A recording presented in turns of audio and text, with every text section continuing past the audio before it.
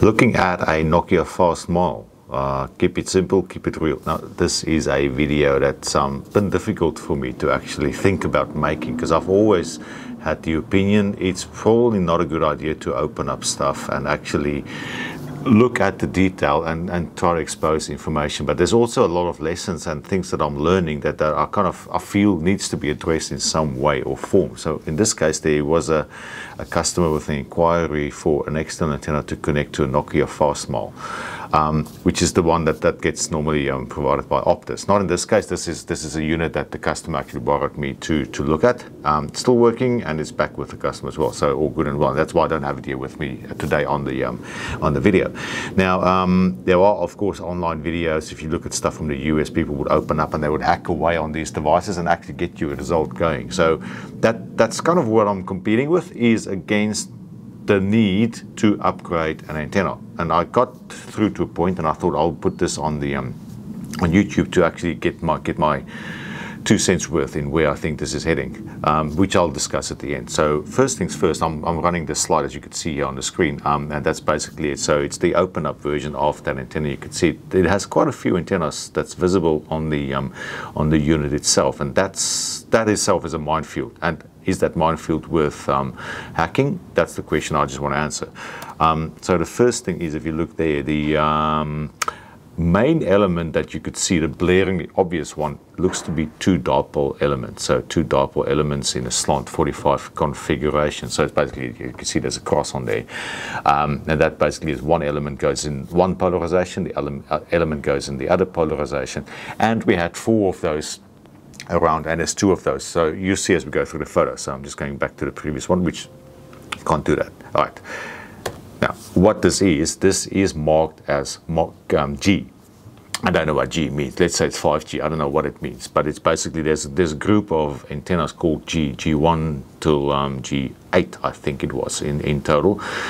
Yes, it was actually, because there's 4 around them, and then they go into a PC board, and the PC board then splits out 2 antenna, 1 and 2 on top and bottom, as you could see on the photo there. So that photo shows you the actual unit itself. So that's 2 that you can see there, and then there's 2 at the back as well, and then 2 back on the top. And it looks like each of the ports then connects to 1 dipole on the top and 1 dipole at the bottom, and it actually seems to be really responsive to activity outside the antenna. Now, so there's a poor man's test. Basically, that's what we call it. When you put a hand in front, and I connect this to the network analyzer to see, if I put my hand in front, does it actually respond and change the readings? That's what we always do, just as a first thumb suck rule, to see if it doesn't work, nothing happens. If it actually radiates, then your hand's presence will make a difference. So this is what I got. If you look at the video there, I just move my hand closer, and as I move, 20 to 30 seconds, you could see it actually is making a lot of changes on the screen at the back, which is the VNA. When I went from the side of that same antenna, nothing happens, which is a great sign. It means that when I look towards it, it's very responsive to things happening there. When I go from the side, it's not really doing much, which means it's all focusing forward. That's what you want. Now the reading itself, just to show there, that's the reading on the screen itself. So I had the markers on there. Basically, those little dipoles, they work from about 2.3 gigahertz up.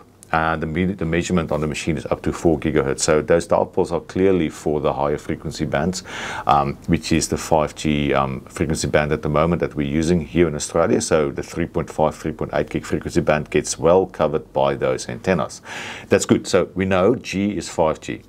That's good. Also, of course, I don't know how it would work inside the unit itself, but obviously it could also cover the 2.7 gig and then the higher part of the 4G bands. But that is something that would be internal to the device in the software. Not sure how that works. So I'm just going to assume for now, in terms of this discussion, that's the 5G antenna. So we have 2 4G antennas in a slant 45 configuration around 4 areas around the antenna, the modem, which is useful information. It creates a problem, but I'll explain what that actually does.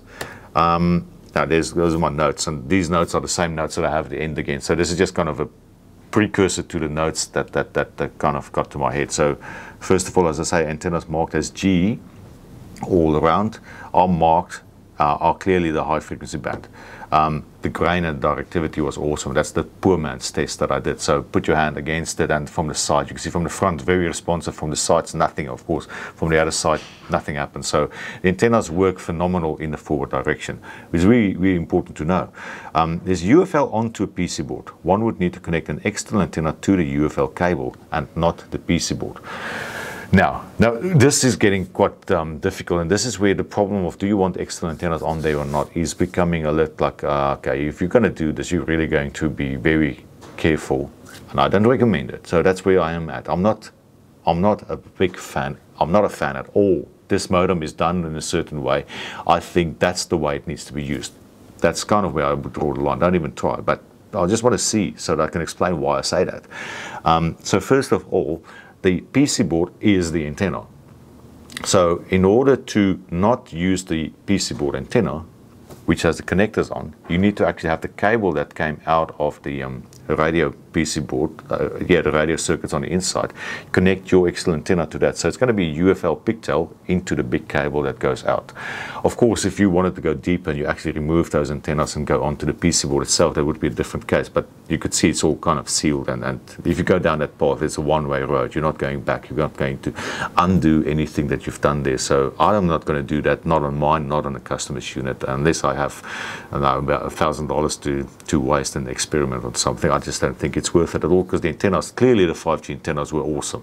So we're sitting with a good antenna, just need to make sure it gets positioned in the right place rather than trying to spend money on an extra antenna.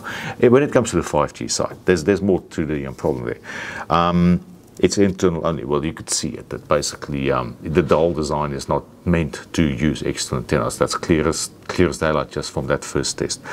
How would you use an external antenna? Well, first of all, I wouldn't. Second of all, I might use a dish. Now, this is a bit of a fun test that I wanted to do last year in summer. I may do this year in summertime as well.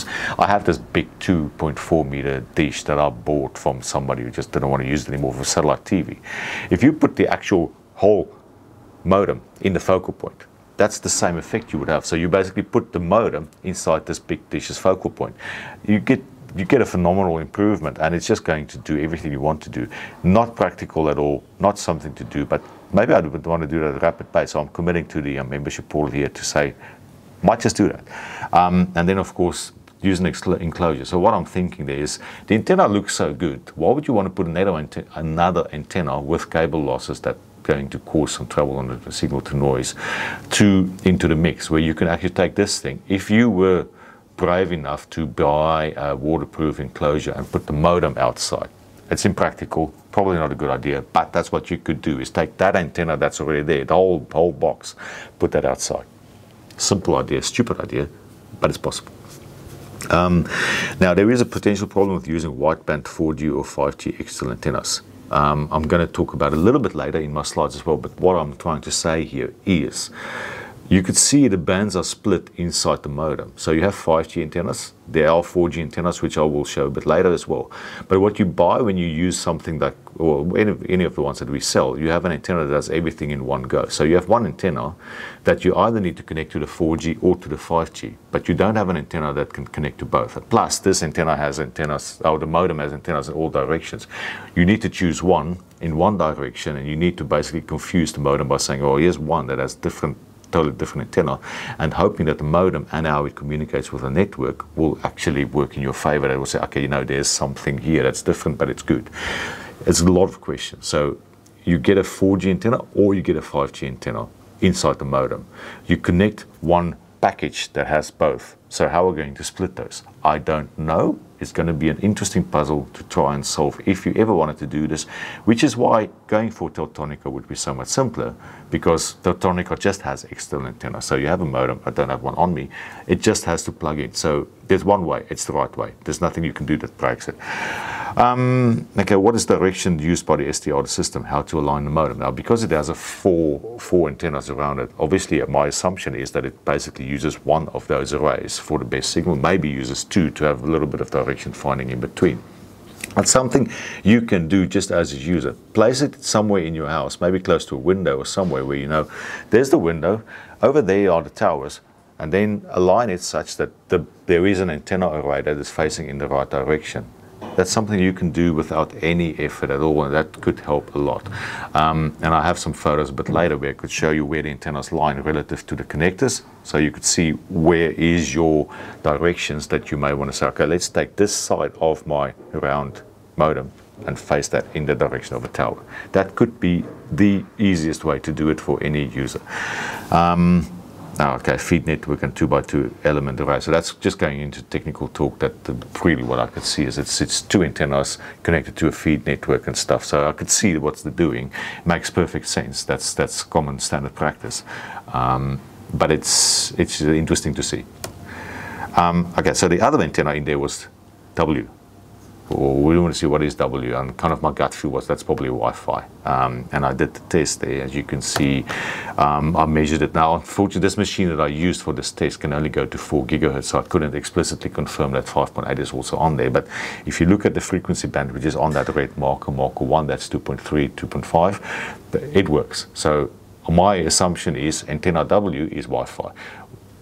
That is another pet peeve that we have. That's another thing that we talk about when we talk about Teltonika versus consumer products, is because the Teltonikas have external Wi-Fi antennas, gives you complete control and opportunity to improve your Wi-Fi. These things, it is what it is. You're going to get what you get, and there's nothing you can do about it. So that is a benefit of using Teltonika. And that's certainly something that's a big push for home users to use an industrial grade Teltonika router as well. And then the interesting one, I guess, is antenna L. Now, interesting in terms of that's the alternative to 5G, and it's the fallback to 5G. If 5G isn't working, it needs to go back to 4G. That's the way it works, and 5G isn't always available, just currently not the way, and maybe it's always going to be the way that it's going to be 5G with a 4G backup, and that's the way they do work together. And that's where the problem will be. If you connect one to an excellent antenna, the other one is not using an excellent antenna, you can create this complete imbalance between a super good 5G connection, but when it falls back to 4G, it just says, well, this is confusing the heck out of me. I could see elements running down the line. You can see in the photo there, just down the line, I could see there are antennas that seem to be antennas and not ground plane. It's just always the same type of structures they use in these types of antennas. It's mixed between a little bit of dipole, you can see a little bit of a PIFA structure in there. It's all just a planar and a basic antenna that always gets used in all these small form factor antennas and these window mount things. They all have roughly the same idea. So it's nothing groundbreaking, also nothing incredible.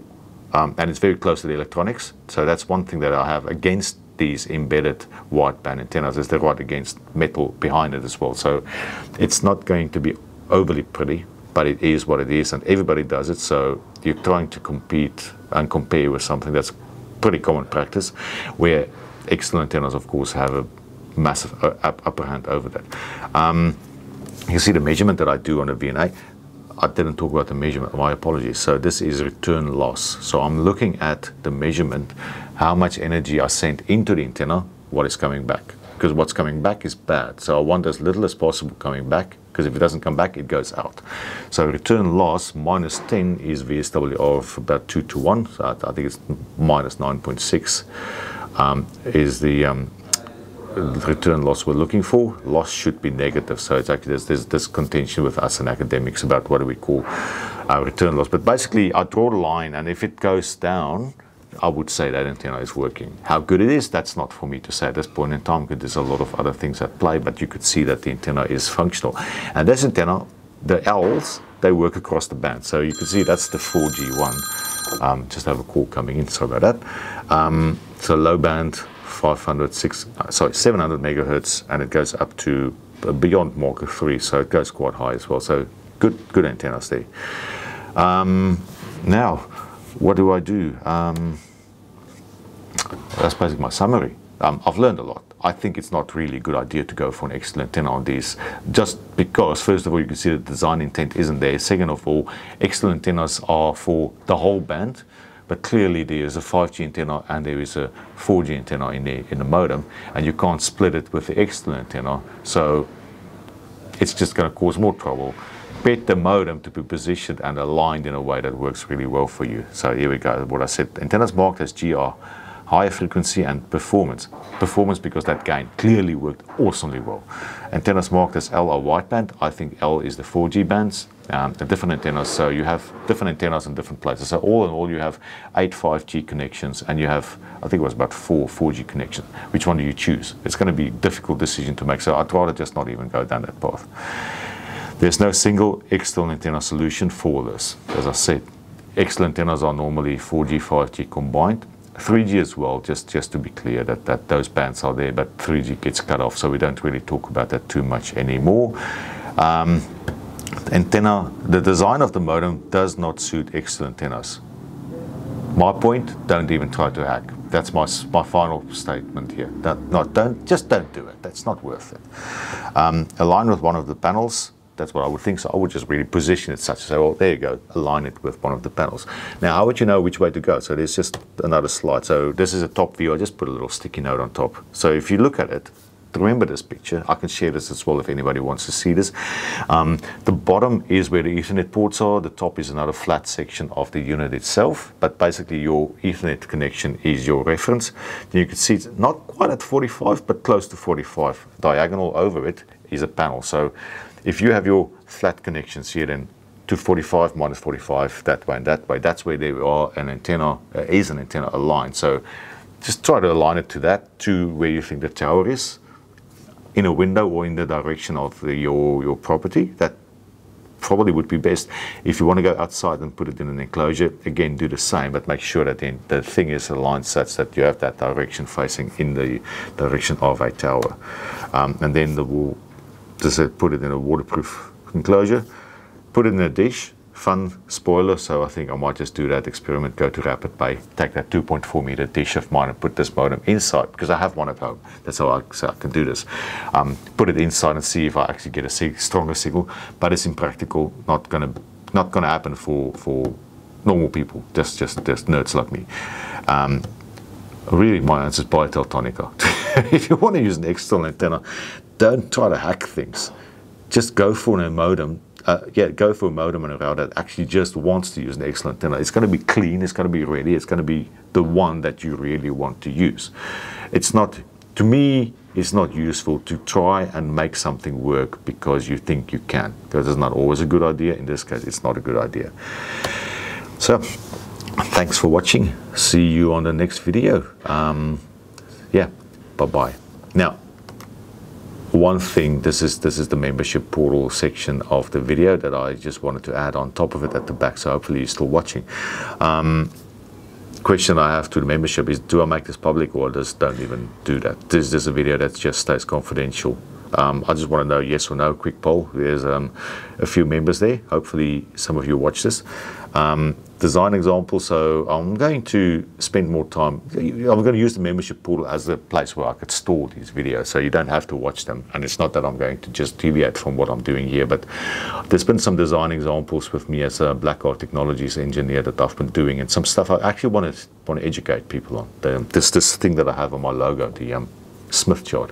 It's a tool that is not well understood, and it's something that's really powerful. So I'm quite keen to share some ideas and just get that activity going as well. Also would like to know if you think similar studies for the membership or for public is useful. Happy to have any feedback. We're going to do on the membership portal, it's been a bit of a learning curve how to do membership, and the video itself, like this is a pre-recorded one in the morning, and I'm going to upload it this afternoon rather than me trying to do a live video, which is just the issues are grainy and the preparation is not always ideal. And I would like to do more membership engagement. Now that we're getting more members on board, I would like to be there for any questions you may have. Now, this is really it. Thanks for watching. Thanks for letting me have this opportunity to open a modem, have a look, and get back with feedback to you. Hope to see you in the next video soon. Cheers then. Bye-bye.